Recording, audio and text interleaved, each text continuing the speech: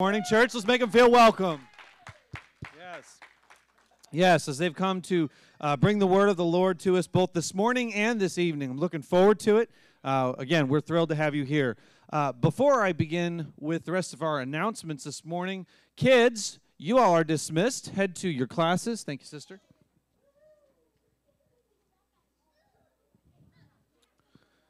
All right. If I could have our ushers come forward and pass out this morning's lesson for Sunday school and take up the tithes and offering. We have Friends and Family Sunday coming up next week, April the 21st. You've all invited a bunch of people already, right? Yeah. Awesome. If you haven't yet, you've got a week to do so, okay? There are handouts out in the vestibule. Please, adults, take those and pass them out. Be intentional about talking to somebody you want to see in the house of the Lord. Bring some friends and family, and bring them for lunch. Lunch on the grounds after the Friends and Family service. Again, I said it before, I'll say it again probably. This is a very special and very important event we do every year because this is where my family got our start in the church. So these are important events. Please bring friends and family, invite someone to be there. Be in prayer this week for the service. We want to see people changed, right? The whole purpose isn't just to hang out, just to have a good time, although that's fun. We want to see lives changed. We want others to know the truth that we know and enjoy the Lord and that relationship we get to have with Him through the Holy Spirit. So be sure to sign up to bring something. Key last part here. We need food, right? So sign up. There's a sign up in the vestibule. Please sign up to bring something for the lunch and plan to stay all day, stay all afternoon. There will be no evening service next week. All right, with that said, hold on a minute. Are the ladies excited? They're excited for Ladies Conference coming up. Yes, so all of our ladies are coming the 25th to the 27th of April, going to be gone to Branson, Missouri for the Kingdom Come Conference. Your funds for the event are due today. So if you have not already made those arrangements, please see Sister Stephanie or Sister Martin and take care of that. Coming up in a few weeks, we have Brother and Sister Uzel coming again on the 28th of April. So we are excited to be able to host them again. And let them come and bring the word. We have an exciting couple of months. Boy, spring is in the air, and it is feeling busy. We have the Azalea Parade coming up on May the 5th. So we need parade candy. If you haven't already started bringing some candy in, bring some candy. Give those donations to Sister Martin, please. On that Sunday, May the 5th, we will be having those that are on the float in the parade leaving the church at 11 o'clock. You guys have to go get lined up and ready for the parade. The rest of us will join afterwards.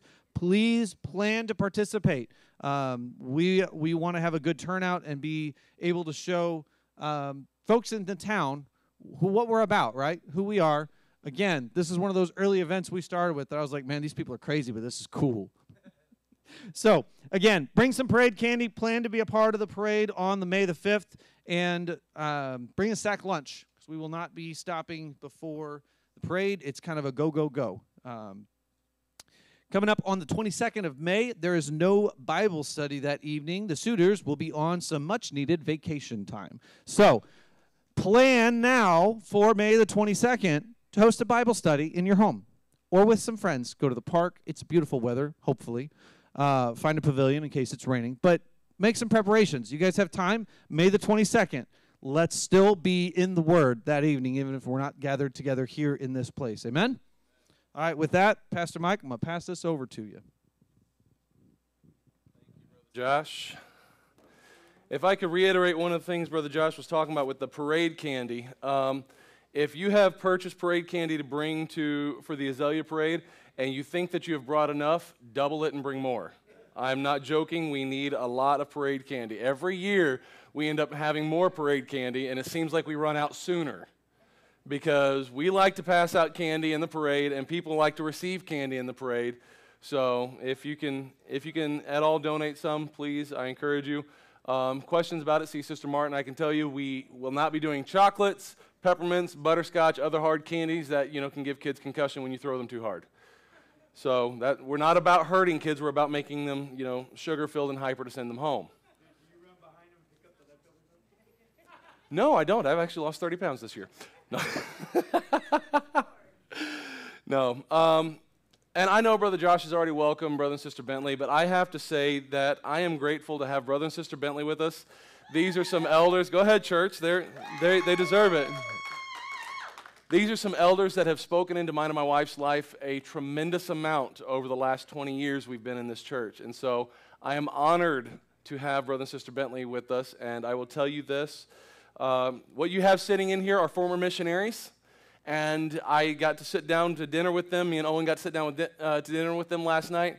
And the stories they can tell, the wisdom you can glean from that, and the amount of laughter you'll get from that is unmatched. So if you get a chance to talk with Brother and Sister Bentley, please do so. And lastly, as you were coming in, I'm sure you saw a table set up in the vestibule right beside the water fountain. Those are all books that Sister Bentley has either authored or co-authored, and a couple Bible studies, if I remember correctly. You don't want to miss them. She is a very fantastic, prolific author, so make sure to stop by her table, pick up some books, and she will have an opportunity to push her books here in a little while because she gets to preach to us this morning, and I'm excited about that. Amen. Well, without further ado, I say we get into the word of the Lord. Amen? Well, I say without further ado, I just realized I've not gone through our prayer requests. We need to do that real quick. Sister Tammy Mahaffey needs prayer. She has sprained her arm. She's not sure how she's done it, but she is currently in a sling, so the Lord needs to touch her. Her youngest son, Elisha, currently has RSV and is in need of a healing from God. And Brother Charles needs a touch of the Holy Ghost. So if we could stand as we pray, Sister. Yes, need to lift up Brother John. Yeah, that's not like him. He's not the type to come home from work early. He's the type to take on extra hours. So the fact that he came home from work early means he's not feeling good. So please, let's lift up Brother John Wheelahan. And also Sister Anna. I've not heard an update this week, but last update I heard, it was not good. She's still fighting cancer, and the doctors aren't thinking it's very promising, but I know a God. We've seen God heal cancer before in this house. I believe we'll see him do it again. Amen? Amen. Let's go before the Lord in prayer. Father, we worship you, Jesus, because you are King of kings and Lord of lords. We come to you in this moment knowing, God, that every single need that we lift up before you, you can touch, you can heal. Lord, we pray right now for Sister Tammy that you would heal her arm, Lord, whatever's going on, whatever's sprained in it. Lord, we're praying for your healing virtue to touch her, cause the inflammation to calm down, Lord Jesus, and just touch her, Lord. I lift up Elisha, that the RSV virus would be cast from his body, that you'd heal his lungs, heal his respiratory system, Lord God. Help him to breathe more clearly, Lord God. And in the name of Jesus, I lift up Brother Charles, Lord. He needs a touch of your spirit right now. God, I pray wherever he's at in this moment that your glory would begin to fall upon him, begin to move upon him, Jesus, and begin to shift him from the inside out, Lord. I lift up Brother John, Lord. I know he is not feeling well, God. I know he wanted to be here this morning, but God, I pray in the name of Jesus that you'd reach down to him with your Holy Spirit, touch him and heal him in his home.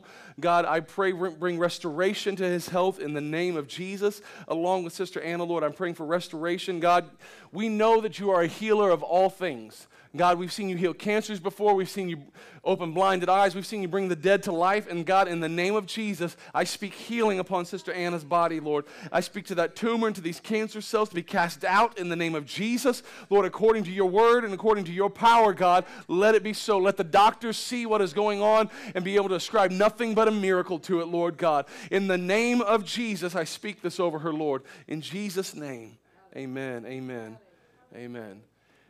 And while you are standing, if we could turn to Matthew chapter 8, verse 27. Brother Josh has it up on the screen for us. This is our opening text for this morning's lesson. And it reads, "But the men marveled, saying, 'What manner of man is this, that even the winds and the seas obey him?'" Thank you for honoring the word of the Lord, and you may be seated in Jesus' name. What manner of man is this, that even the winds and the seas obey him? And as we'll discuss here in just a few moments, there was actually some additional implication. I mean, we look at it, if somebody were to step outside and speak to a storm and immediately it calmed down, we would be absolutely flabbergasted with the kind of miracle that was, right? It would absolutely blow you away. But when it comes to the culture of the ancient Near East and the culture in which these disciples lived at the time, there was a whole lot more to it than that. And we'll get into that here in just a moment. But I want you to understand that when God stood there on that boat and he said, "Peace be still," and everything obeyed, It was his exertion of power as the Almighty God. That was Jesus looking to the world and saying, look, I am God. So if I were to, this might sound a little random after having said that, if I were to ask you if you could have any masterpiece, any work of art, any painting hanging in your home, what would you choose to have? For some people, they would like a Picasso. Picasso's work is very abstract. Michelangelo has some beautiful sculptures. But there's a famous artist by the name of Rembrandt. I'm sure many are familiar with him. This is one of his paintings right here. He's painted hundreds of scapes on canvas, but this is the only seascape he ever painted. This one is known as Christ in the Storm on the Sea of Galilee. He painted this in 1633. In the Lexham Geographic Commentary, Gordon Franz tells us the story of this special work of art. He says, a keen eye for geography and theology may pick up a few interesting features in Rembrandt's depiction of the storm. He was painting in Amsterdam, not at the Sea of Galilee. He didn't have the luxury of watching a ship toss and list in Israel, but he painted what he thought might have looked and what he thought it might have felt and looked like. Further, although the biblical account tells us Jesus was on board and his 12 disciples, we count 14 men on board the boat in the painting. Since Jesus was already on board, we conclude this painting is a depiction of the storm that he calmed with only his word. Franz then goes on to describe the painting as, quote, the panic-stricken disciples in their fishing boat trying to regain control of the vessel after being caught in a sudden fierce storm on the Sea of Galilee. A huge, violent wave is crashing over the bow, and the sail is ripping as the boat draws perilously close to some rocks. There are 14 people in this boat, if you were to count them. Jesus, his 12 disciples, and a 14th individual, most likely, many scholars believe, to be Rembrandt himself, because he was known to paint himself into most of his pictures. One of the disciples is shown leaning over the edge of the boat, apparently seasick and vomiting, and it was considered it was probably Judas, since he was the only non-Galilean amongst the 12 disciples. From the city of Kirioth, south of Hebron in the Negev of Judah, he was not accustomed to sailing in a boat, and so likely he probably would have been the one puking overboard. Rembrandt's masterpiece prominently hung in Boston's Isabella Stewart Gardner Museum until March of 1990, when two men posing as police officers stole it, along with a dozen other works of art. To date, none of these works have been recovered. It is fitting that one of the stolen works of art was Rembrandt's Christ in the Storm. We all know what it feels like to be displaced and fearful as we face storms.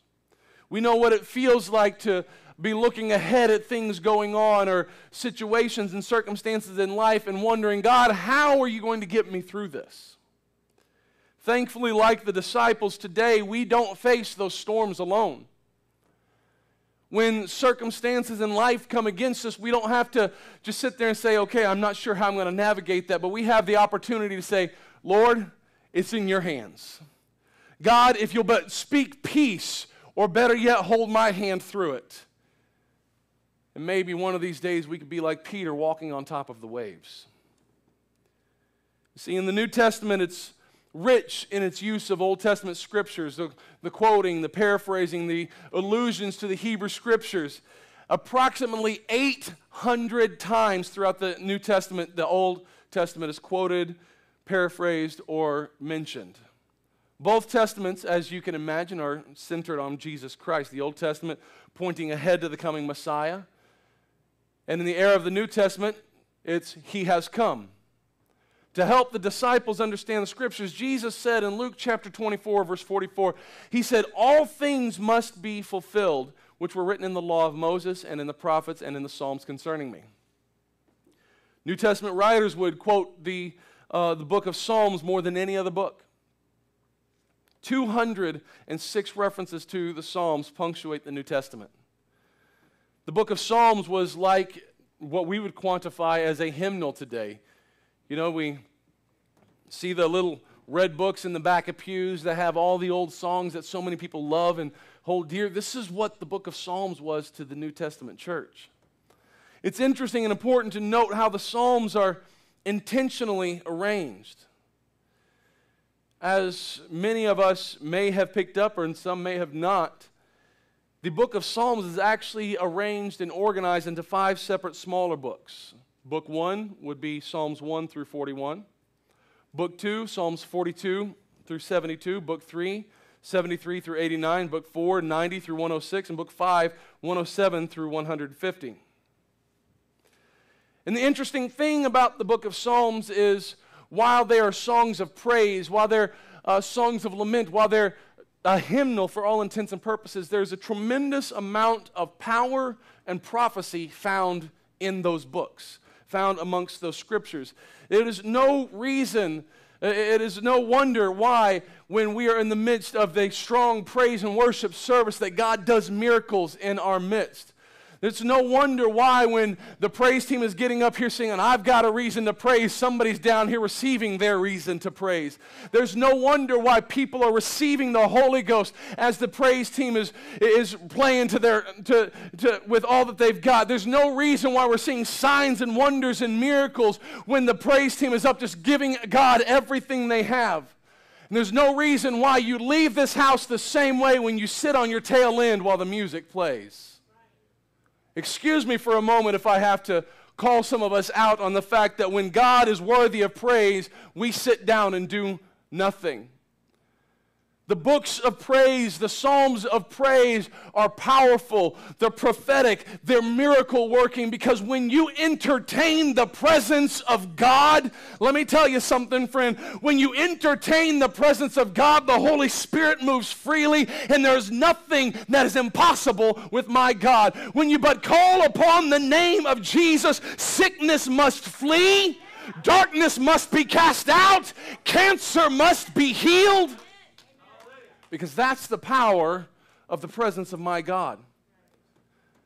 So it's no wonder that when the New Testament writers speak of the Psalms, they hold them in extremely high regard. Psalm chapter 65, verse 7, speaks of God when it says, which stilleth the noise of the seas, the noise of their waves and the tumult of the people. And as you can imagine, as the disciples boarded the ill-fated boat, marveled at the great calm, it is not hard for us to imagine them saying, what manner of man is this, that even the winds and the seas obey him? Because the thing that was different about the culture back then, we believe in people who operate in the gifts of the Spirit, amen? We believe in signs, wonders, and miracles, tongues and interpretation, miraculous healings, amen? It's something we see prevalently in this house, or rather we should, might I say. It is nothing for us to hear of a storm coming through and pray, God, hold back the wind, hold back the rain, because whatever the need is present. And there's been times we've actually watched the radar, and I don't remember what the reason was. We've watched the radar, a big, thick thundercloud was headed straight towards Fredericktown, and we needed the rain to be held off for some reason or another, and we prayed, and you literally watch as the cloud would split, go around Fredericktown, and then come back together. I don't know why, other than God. So these things, while we consider them miraculous, they seem fairly normal to us, that somebody can pray and something happens in the storms. Well, in this day and age, in the first century, the thing was, it was believed that the only one who could control the wind and the waves and the storms had to be a god. And I say a god because in the ancient Near East, they believed in a lot of gods. And so when Jesus, frustrated with his disciples, gets up and say, peace be still to the storm, all of a sudden they recognize, they knew this entire time that they were walking with Messiah. But in that moment, they realized he's more than just Messiah. Jesus is God. Psalm 65 identifies God 3 times as Elohim in verses 1, 5, and 9. We even read brilliant flashes of messianic hope in verses 2, 3, and 5, such as, O thou that hearest prayer, unto thee shall all flesh come. Iniquities prevail against me. As for our transgressions, thou shalt purge them away. And then, by terrible things in righteousness wilt thou answer us, O God of our salvation, who art the confidence of all the ends of the earth and of them that are afar off upon the sea. You see, only God stills the noise of the seas and the waves. And wondrously, when we cross into the New Testament, Jesus stood at the edge of the boat and calmed the seas, calmed the waves, calmed the storms. The book of Psalms and the Gospels sing a duet of the divinity of Jesus Christ himself as the Father of heaven, robed in flesh, dwelling among us, as John wrote. You see, storms in our lives look very different than they did for the disciples. I look across this congregation, I'm pretty confident I don't see a single person who has spent their livelihood sailing the Sea of Galilee fishing for a living. And in fact, the only sailor that I know of is not here this morning, and he was a sailor in the United States Navy, and those boats are a little bit different than what they had on the Sea of Galilee. And so our storms might look a little bit different. Their storm in Matthew chapter 8 was an actual storm, wind and waves, rain, thunder, lightning, and great winds. And certainly, yes, we still have thunderstorms. A couple of years ago in October, we had a tornado rip through Fredericktown, knocked the power out here in town for about a week, week and a half, if I remember correctly. But we also have storm shelters. We have umbrellas, windshield wipers, sandbags. We have buildings that can withstand tornadoes. But windshield wipers can't stave off COVID. An umbrella can't stop a divorce notion. A storm shelter won't save you from a foreclosure notice. Sandbags can't protect you from being laid off.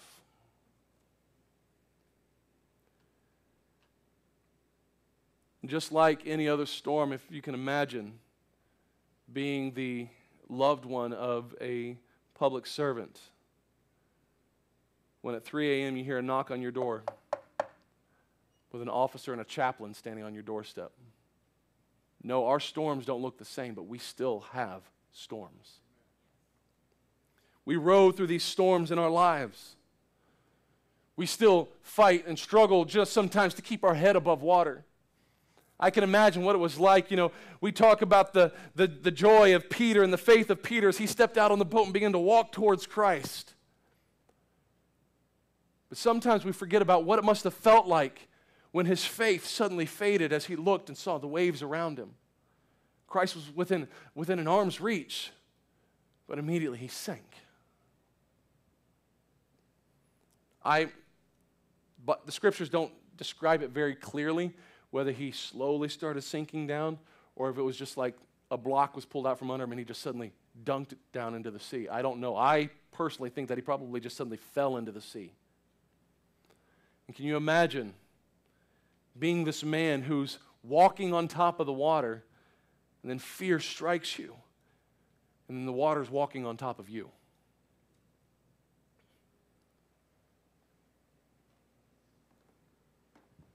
In that moment, I can imagine Peter knowing he's close to Jesus, knowing he's right there, and yet feeling helpless, feeling as if God was too far away. So often the storms in our lives feel just like that. Whether you're someone like me who's struggled with depression,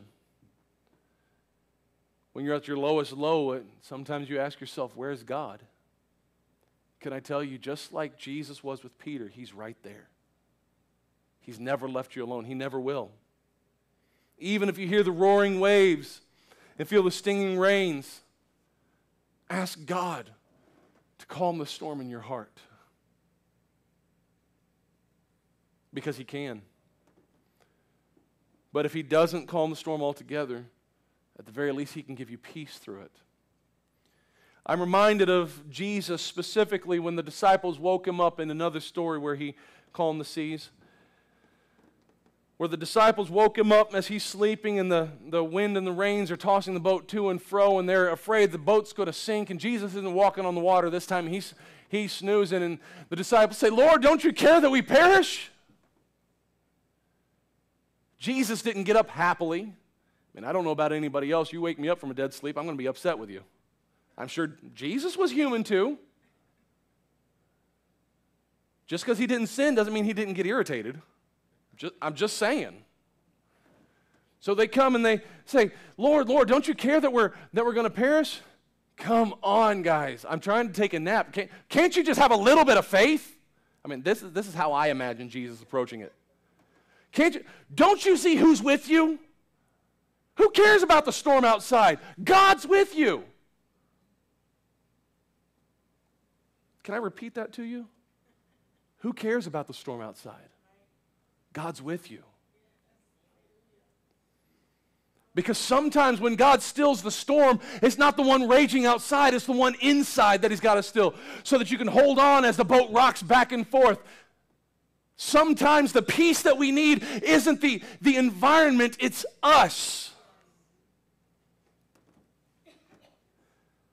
I can't speak for everybody else, but I'm familiar enough with family dynamics to know that any time, now Brother and Sister Bentley, they're elders here, and they've got a lot of experience in marriage, and they can, feel free, Brother and Sister Bentley, to correct me if I'm wrong in this, but I'm 99.9% sure I'm going to get a big amen out of them.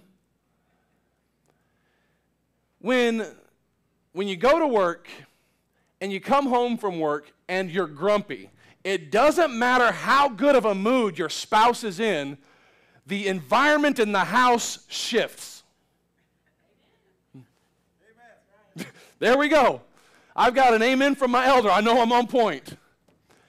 Because when you bring a storm into a calm environment, it becomes contagious. No wonder God is more focused about calming the storm inside than calming the storm outside. Because often enough, we are the cause of the storm outside. See, calming the sea is only in God's job description. Many fishermen and sailors have cursed the winds and waves, hoping to calm them to their assured safe passage. But no matter how fervent, no matter how sincere, their best efforts couldn't dry a single raindrop. They couldn't cast out a single cloud. However, when God speaks, creation must obey. When God speaks, the winds cease immediately. When God speaks, the clouds disappear immediately and the sun begins to shine. Perhaps this is why the disciples were in such awe of Jesus when they had just wished away the waves in the past, but they kept on crashing. But when Jesus spoke, instant peace. So let's go back to the day Jesus stilled the storm to watch it unfold. Jesus had just set sail aboard a boat with his 12 disciples. These weren't the 7 seas, but the Sea of Galilee was just like any other sea. It was unforgiving. Some have said that the sea is a brutal mistress because at any minute and without warning, the warm air from the water would dance with the cold air from the mountain and produce a practical hurricane. But this night, all was calm. All was beautiful. A handful of the disciples, they were fishermen. They knew their way around the water. They knew what it's like to sail the seas. They knew what it was like to weather the storms. But without warning, they spiraled from a calm cruise to rowing for their lives in minutes.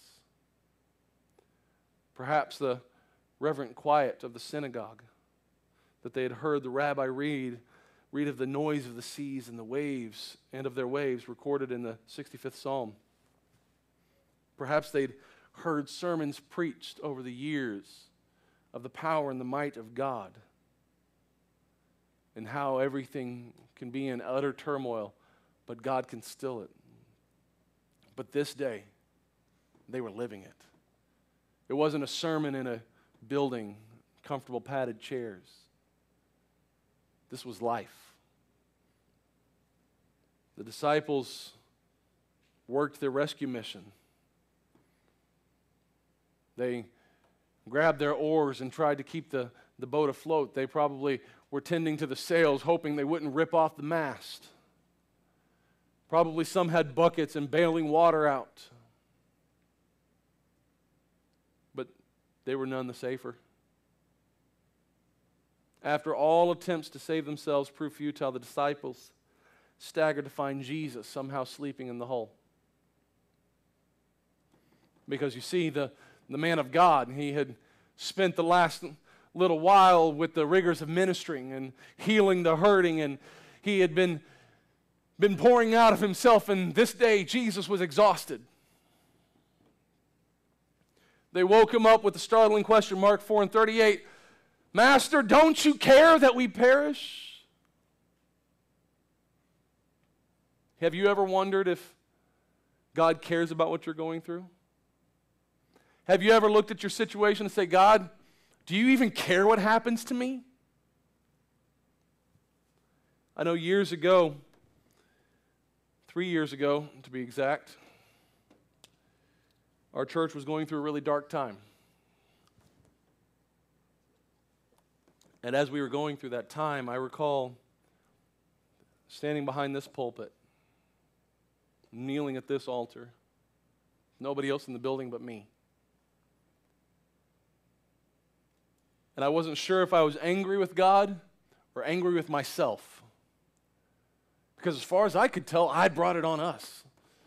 Everything that happened here was my fault, or at least that's what I thought. But then I'm reminded of the dream and the prophecy God gave me, letting me know what was coming. And I'm sitting there wrestling with it. God, am I at fault? Did I cause a church split? Did I cause the problems? And then I was followed with, God, do you even care about us? Do you even care what happens to Fresh Anointing? Do you care that our ship is going down? I know I'm not the only one who's ever prayed those prayers.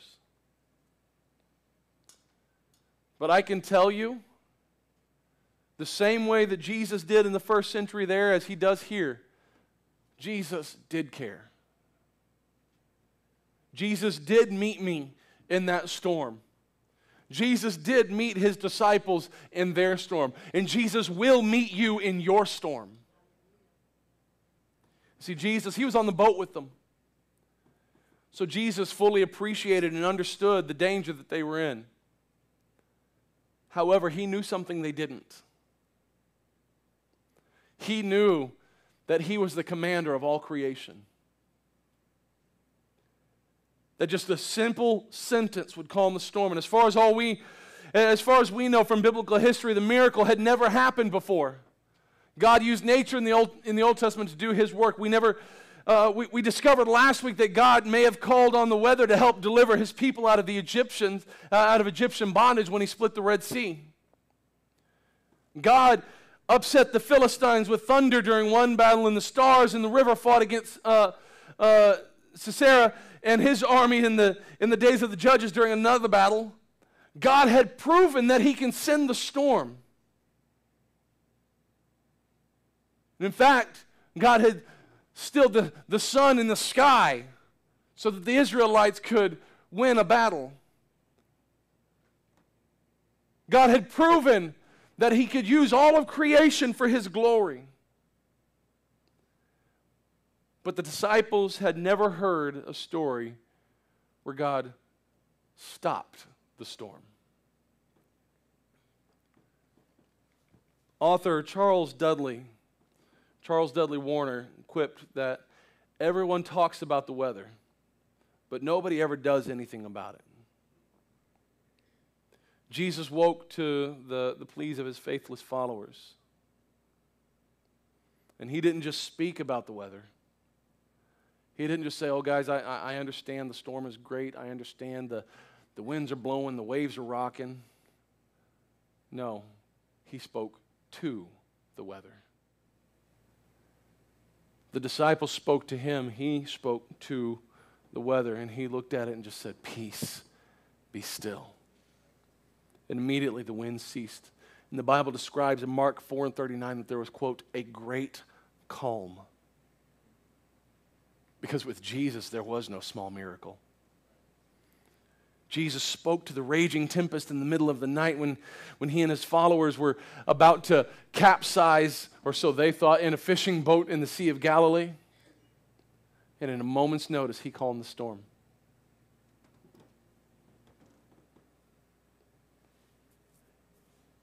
2004 was known as the year of hurricanes for Floridians. 4 hurricanes struck the Sunshine State in that one year.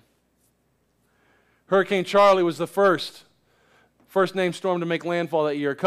A young couple, they'd just bought a house just the year prior, and they were doing their best to keep it intact through their first hurricane. And as the storm swirled outside, they heard shingles being ripped off the building. They didn't know what to do. They were afraid to do anything. But worse yet, they were more afraid to do nothing. So the husband went to the patio door and held his ear up to the glass to see if he could hear how intense the rain and winds were. And the door was shaking in its track. After the outer bands of the hurricane passed overhead, the eye of the storm was directly over them. He had a temporary calm.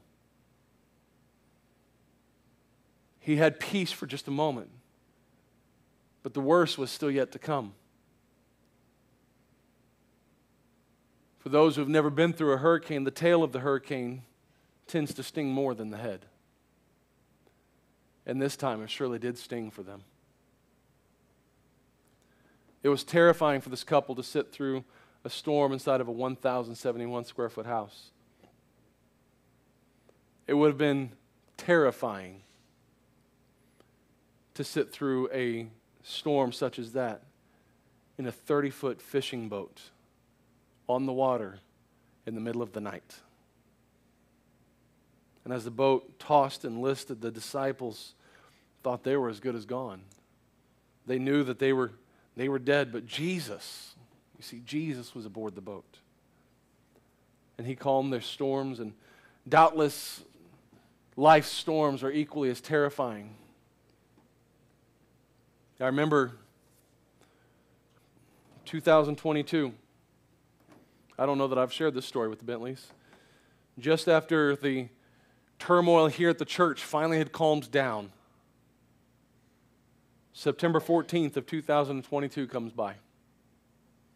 I have this great job, making good money, unlimited vacation, work 100% from home.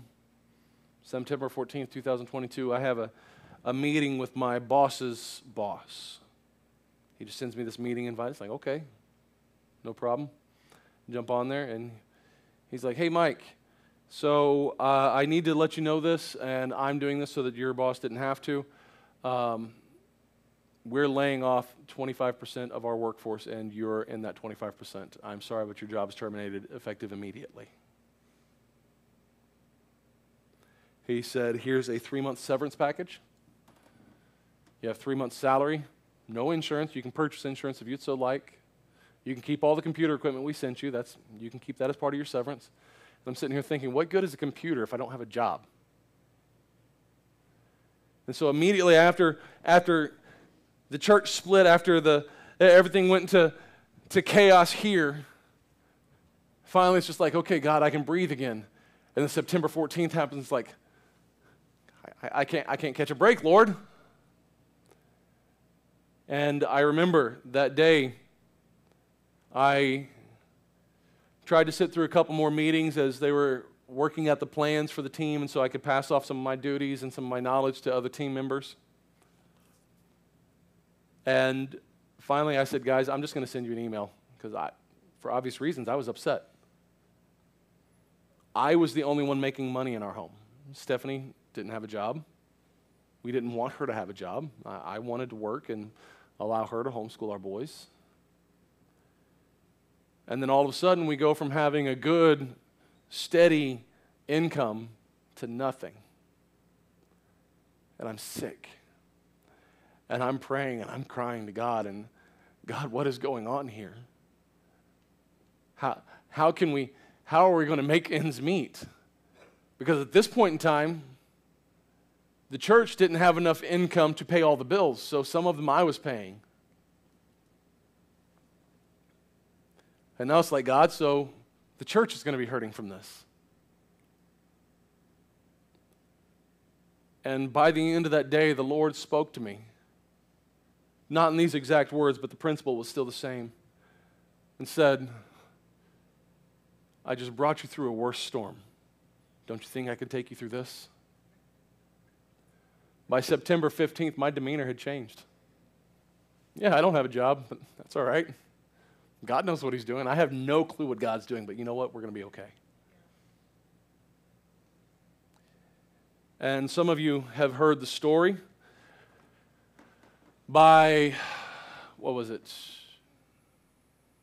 January the next year, right as my severance pay was, I'm writing the last check I can write to pay my bills. I get a call from a headhunter, from somebody looking for a job for me.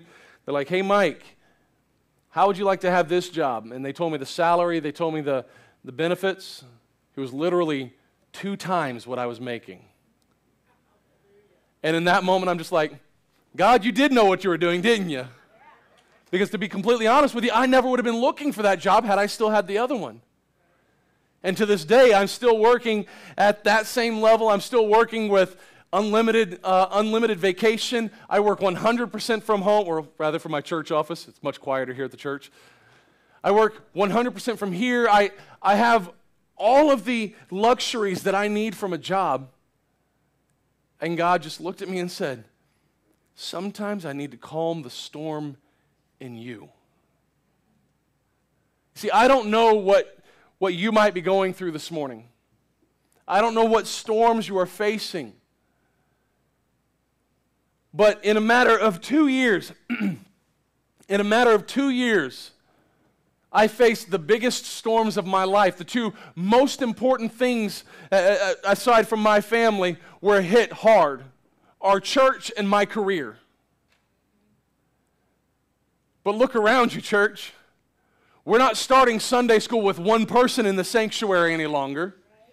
I'm not sitting on a career making half of what I make now. No, because when you go through the storms, if you'll but hold on to Jesus Christ, let me tell you something, friend, you'll come out better on the other side, because that moment Jesus says, peace, be still. There is no question in your mind, no question in your heart that the one you serve is God Almighty. You see, he is well able to calm every tempest. Well able to calm every fear. And sometimes he calms one, sometimes he calms the other, sometimes he'll calm both. But at all times, he is in control. At all times, you can trust him in the middle of your storm.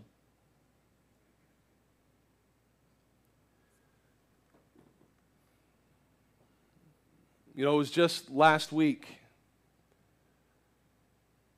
Those who were here Sunday night, you saw a very, very powerful move of God. Sister Becca Malden was refilled with the Holy Ghost after years of believing God couldn't touch her or love her anymore. Just right back over there, right beside where Arthur is sitting. I remember being over there praying with her, and the Lord began to speak to her. And I'm not going to share what he spoke, because that was for her, not for you. But I remember the Lord beginning to speak to her, and he began to list off the storms she'd been going through.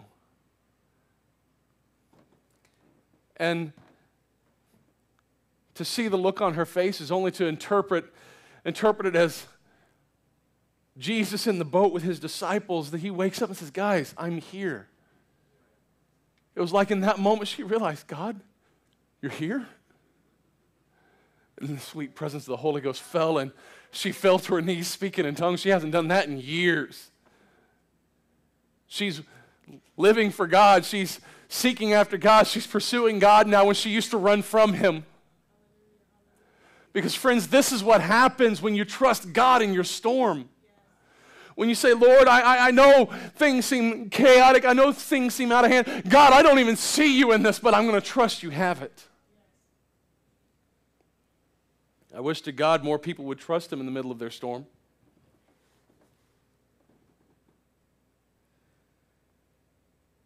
What's interesting is in practically the same breath that Jesus used to rebuke the wind and the waves, he rebuked his disciples. Mark 4 and verse 40, he said, why are you so fearful? How is it that you have no faith? In Mark's gospel, the disciples had already witnessed Jesus deliver the demoniac in Capernaum, heal Peter's mother-in-law of a fatal fever, touch a leper and the leper become clean rather than him becoming unclean, heal and forgive a paralytic who was lowered through the roof of a building, and restore a withered man's hand in a synagogue. And while they were awed at all Jesus could do to heal the others, they were not at all sure about him caring enough to save their lives. But he did. In this miracle on Galilee's stormy sea proved that Jesus is able and willing to heal. It proved how quickly faith can be shaken. It proved how quickly we can go from, well, just like the prophet Elijah, go from being at the top of the mountain and killing the 450 prophets of Baal to running for your life in the very next day.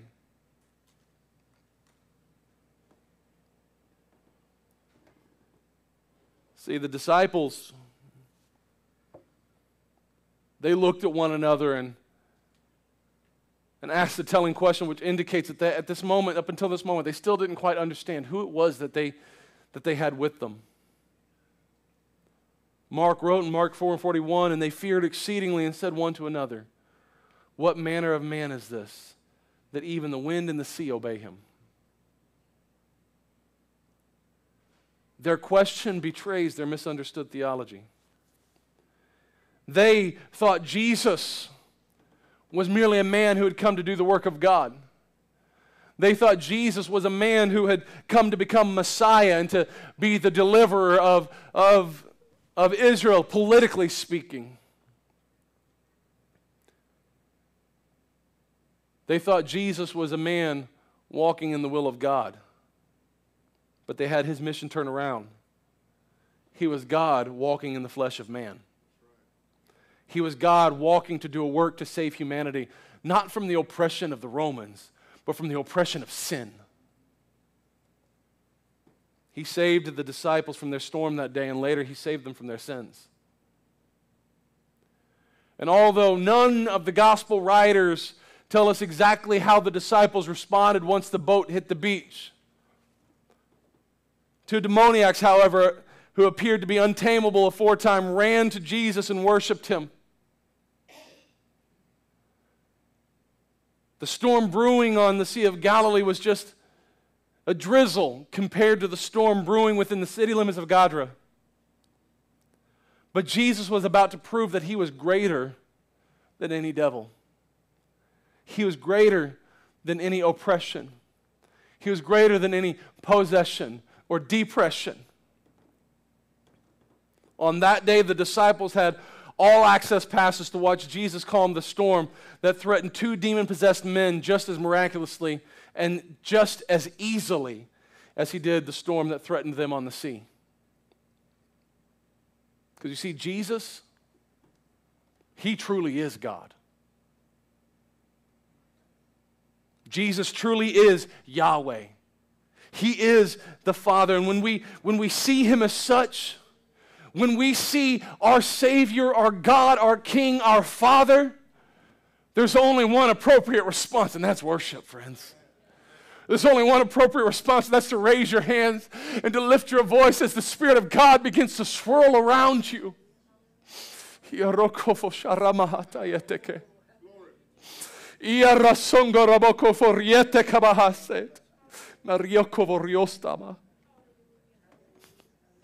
Because see, when you recognize Jesus for who he is, you realize that the storm raging around you has no choice but to bow before him. You realize that just at the mention of his name, devils must run and hide. You must recognize that just calling upon the name of our Savior, sickness has to leave. You have no choice but to raise your hands. You have no choice but to worship the King of Kings. Hallelujah. Hallelujah.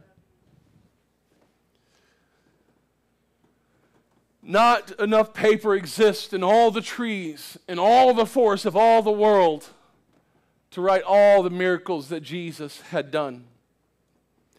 John said in John 21 and 25, the world itself could not contain the books that should be written. And that was just up to the 1st century. What about the other 19 centuries from then till now? See, we will not exhaust in just this one lesson all the Bible tells us about his miracles, but we have been given a brief glimpse into seeing Jesus for who he is, the sovereign God who performed the specific miracle that the Old Testament identifies as something only Yahweh can do. I mean, I don't know about you, but there's no greater one God scripture than that when Jesus says, peace be still, and the Old Testament says only Yahweh can calm the storm. So why then do we wonder if we can call on the name of Jesus in the midst of our storms? Why then do we wonder if he'll answer if we call upon him in the midst of our battles and our turmoil? We know that not all storms are in boats or on seas. And the writer of this lesson writes this story of his own life. He says, when my wife and I learned, much to our surprise, that our family was in crisis, it seemed to me that we came to the end of our rope very quickly. The crisis involved the dissolution of the marriage of one of our children. We did everything we could think of to try to intervene so that the divorce would be avoided. Nothing seemed to help. Tensions developed not only between us and our in-laws, but between us and our parents. The storm raged with ever-increasing fury. And it seemed to me that my ministry had come to an end since our family was falling apart. What credibility would I have left? Who would want to listen to anything that I had to say? As I sat in our home one Saturday afternoon, the phone rang. I didn't recognize the caller's voice, but he identified himself. He was calling from approximately 2,000 miles away, and I didn't know him. He said God had awakened him during the night about 2 weeks before his call and strongly impressed my name upon him. God had given him 2 verses of Scripture for me. Here's the first one. When you pass through the waters, I will be with you, and through the rivers, they shall not overflow you. When you walk through the fire, you shall not be burned, nor shall the flames scorch you. Isaiah 43 and 2. I was amazed. As a student of Scripture, I realized Isaiah wrote these words to Israel. But it seemed perfectly described. It seemed they perfectly described my situation. But there was a second verse. Isaiah 45 and 17. But Israel shall be saved by the Lord with an everlasting salvation. You shall not be ashamed or disgraced forever and ever. So if the God of Israel loves Israel, he also loves you and me. Regardless of the storm that you might face, he's able to speak peace. Maybe your sea is not named Galilee, but when the waters calm, our response will be much like that of the disciples of Jesus Christ. Just like the writer marveled at that phone call and at those scriptures, so too shall you. When you see the hand of Jesus, speak your peace. Amen. Amen. We're drawing Sunday school to a close now, so we're going to take a break for about 5 or 10 minutes as we get ready for worship. I do see some friends walk in. Sister Star, Brother Chris, love to have you guys, thankful to have you guys with us. Amen. For those who don't know, Brother Chris Johnson actually serves with me on the children's team, so I